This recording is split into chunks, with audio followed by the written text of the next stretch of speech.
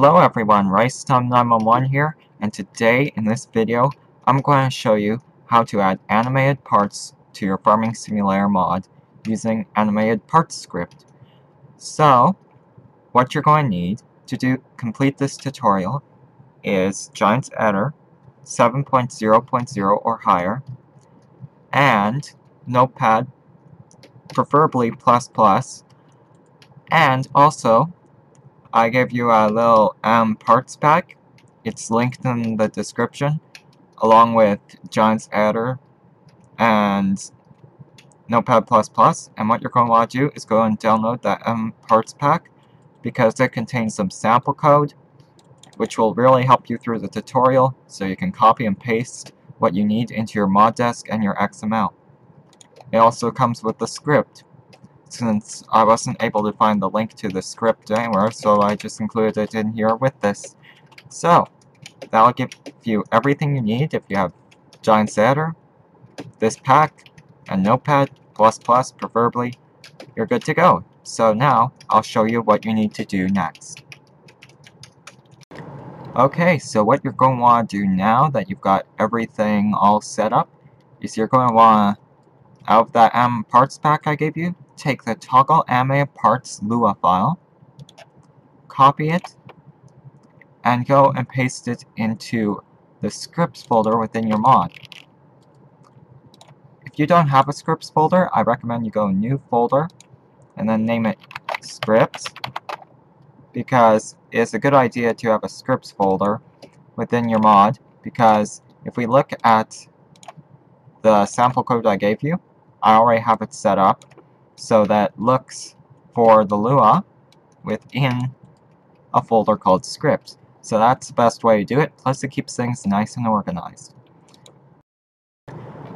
Okay, so now that you've got your script in the scripts folder, we're going to move on to the next step.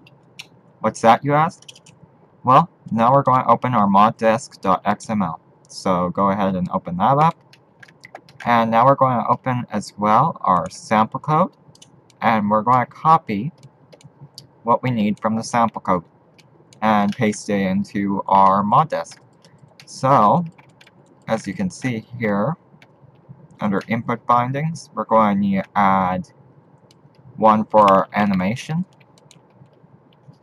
So, you're going to change this animation name here when you figure out what's going to be an animation of. For instance, you can name it hood or whatever you want, but you'll want to have it match up with the one that also says animation name here in the XML. I'll show you what I mean by that later. So now, to specializations, we're going to add this piece, this script, well, script, code. So we'll add that under specializations between these two, right here. And that was in there between these input bindings and input bindings. And now, specialization name equals toggleAnimatedParts. We're going to put that in under here before type, but under all this. So then we'll have, that's pretty much it. So once you've got all three of these placed in the correct place, you're pretty much done with the moddesc. So you can go ahead and save that up. And now we're going to go ahead and look at the XML. So we're going to go ahead and open that up, XML. And now we're going to go into the sample code of the XML and copy this. Then we're going to go to the bottom of the XML, but just before vehicle, the end tag there, just before it, and paste AnimParts, this whole block. So, once we've got this pasted in, then we're pretty much all set up code-wise. So now what we need to do is we need to go ahead into the adder, and we'll be referencing between the adder and the XML in order to make the necessary adjustments to make our animation work. So, let's save this all up and go over to the editor. So now that we're in the i3D file of our mod, what we're going to do is we're going to look for the object that we want to animate. In this case, I've got up top and bottom hatch for the trunk all set up. in separate pieces from a mod, which are ready to go in Animate. As you can see here, they're separate from the mod. They're in their own little group. So, now, how we animate this? Well, now, going back to the XML, we have the top hatch here, which has an index of 029, as we can see. So, top hatch, 029. So, we're going to go ahead and put the index as 029. And then we have the bottom hatch, which is 030. So we're going to go ahead and put that in. And animation name here, I'm just going to name it trunk. And this trunk as well. So remember in the moddesc as well, we had a piece that said animation name here. Well, we're going to want to have trunk as the name for that as well. So there we go. And now, what we're going to do is we're going to look at what kind of animation we're going to do. So, since I have a trunk here, I'm going to want to have it rotate like this, out, to about 90 degrees. So, I would be using the rot min and rot max, since I want to do a rotational animation. If you do not want a rotational animation, then in the sample code, I also gave you some code, well, more sample code, which you can use to give you different types of animations. For instance, instead of rot min and rot max, you could substitute transmin, for instance like this, right here, over rot min, and that would do a translation animation. So move it up or down, or right or left, wherever, instead of rotating it. You could also use scale min and scale max to make it get bigger or smaller during the animation, or basically whatever you want. And you can change how the animation happens by changing these values here, and I'll show you how that works in a second here.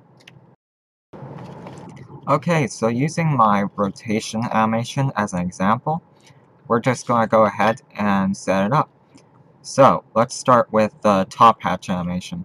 So, you see these here, the rotate X, Y, and Z values? Well, this one's -60, this one's 0, and this one's 0. So that would be our initial rot min, because that's where we want to start. So -60 is where we want to start. So that's what we put as it. -60, 0, 0, because that's where we want to start. And now, our rot max, that's where we want to end. So, where do we want this animation to end? So, I'd like for the animation to end about, let's just have it end about 0. So, we just put in 0, and that means it'll rotate from -60 to 0. Now, looking at 030 index, bottom hatch, it has a rotate X of 180, rotate Y of 0, and rotate Z of 0. So basically, this is X, this is Y, and this is Z. So you're going to want to change these values so that they fit what you want to do. So, rot min, I'm going to have it start 180, like it's seen here. This is 180 right now. And I'm going to want to have it rotate out like this. So, about to 90. So, it's already at 90. So, there we go. We pretty much set up our animation. Sometimes it'll take a bit of fiddling around with it to get the animation to work how you want it, just changing these numbers, maybe negative or positive, just to get them to turn the right way, because sometimes when you rotate an object, it changes the rotation values of others, and yeah. So you may have to just change it a bit, mess around with it to get it to work the way you want it to. Now, move time. So move time is basically how long you want it to take. I'll just leave it at 1 because I think that seems like a moderately paced sort of animation, which is what I want for a trunk, so I'm going to leave it at 1. And now we're pretty much good to go. There's one more thing you can tweak if you want to, depending on what you want it, the button to press it, what button you want to press for it to work. So let's just key F. I think I'll go with a different key, maybe, I don't know, N. Let's try key N. So now you're pretty much done. Just save up your moddesc, your XML, and your i3D file, and then just close it all up, and zip it all back up, and go ahead and test it in game. It's not really too difficult to process making an animation. It's pretty much just test and test and test. So there you go. Now let's go try it out in game. One more line of code I forgot to mention. You need to add to the moddesc to get the info menu in game to work. F1 menu is you need to add as well this bit here. I just added to the sample code. You're going to have to add it to the 10N. So between here and here, add this, and make sure animation name here matches the name of your animation. For example, mine will be trunk,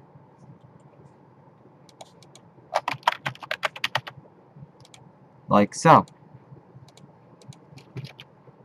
So there we go. That's the other step that you're going to do. And once you've got that in, the F1 menu in game should work. So now if you go in game and you go up to your vehicle and get in, and press the key that you assigned to activate the animation, which in this case I chose the N key as I set in the moddesc. I press it, the trunk should open, and it does. So if your animation is not activating, then I would recommend checking your index paths, making sure they're correct, because it may be pointing to something that either doesn't exist or a different item in the mod which isn't supposed to be animated. And I'd also recommend, if your animation isn't working properly, checking your rotmin, rotmax, transmin, transmax, whatever it is you use to make your animation, whatever type of animation you made. Yeah, just check that those values are right, and if it's opening backwards or something, try a negative value on one of the values there, X, Y, Z, whatever you need to do to get it working. It often takes a little bit of playing with it just to get to work right. So, yeah, it may take a little bit of time. But anyways, that's my tutorial on adding animated parts to a vehicle in Farming Simulator 2017. I do hope it has helped you, and if it did, leave a like, subscribe, and stay tuned for more awesome tutorials. This is RiceTime911. Thank you for watching. Bye!